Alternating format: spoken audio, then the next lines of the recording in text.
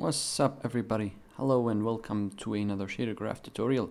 In this one we are going to look at this twisting effect. As you can see, while you move on the x-axis, it kinda adjusts to what it should be. You get the idea. And before starting, I want to say thank you very much to everyone who supported me by buying my assets. Links are in the description. It's the only way that I support my channel. With that being said, let's just jump into it. And this one is going to be hopefully a quick tutorial. I have materials, these, that are applied to the different colors that you see here. And they all use the same shader graph. So let's jump into the shader graph. And these things are all just for your albedo, just a normal texture, metallic smoothness, and occlusion. Nothing very special. And this is our stuff, right?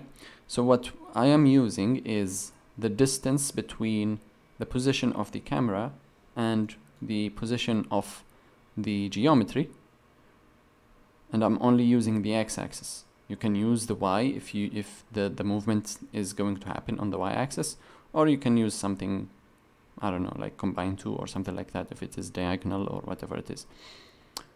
Alright, so we found the distance between x of the camera and x of the geometry, which is this guy. And then we multiply it by a parameter which will define how much twisting we want. And then we use that as the rotation of a rotate about axis node. And this node, you give it an axis, and you give it whatever you want to rotate about this axis, and what's the angle. And I put it to decrease. In this case, it doesn't, I don't think it matters a lot, but whatever.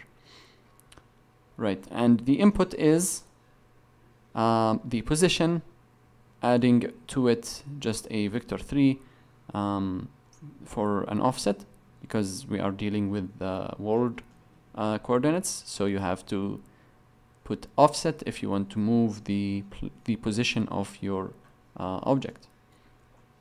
And you can see here also after rotation, I subtract that offset. So you move your geometry to the correct place, you rotate it about the axis, and then you put it back to where it was. And then you just transform that from world to object, and you connect it to the position. That's about it. So you can see if we select all the materials, you can change the multiplier to have less or much more twisting. And you can change the offset is, like, for example, if you where is my object? This is my object. If you want your object to be placed at, let's say, y, this place, obviously this is gonna also make this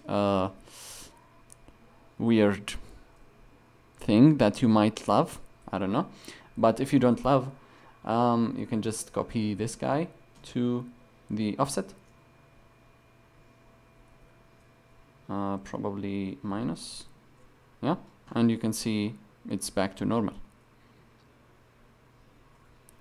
You can obviously play with all of these parameters, and as I mentioned, you can move your object to have different effects, like spiral, and I don't know, something like this maybe, if you are into this. But yeah, that's about it. Thanks so much for watching. Consider to subscribe. A lot of people watch my tutorials and don't subscribe. I'm not sure why. Please do so and ring that bell so that you know about the coming tutorials. So thank you so much and have a nice one.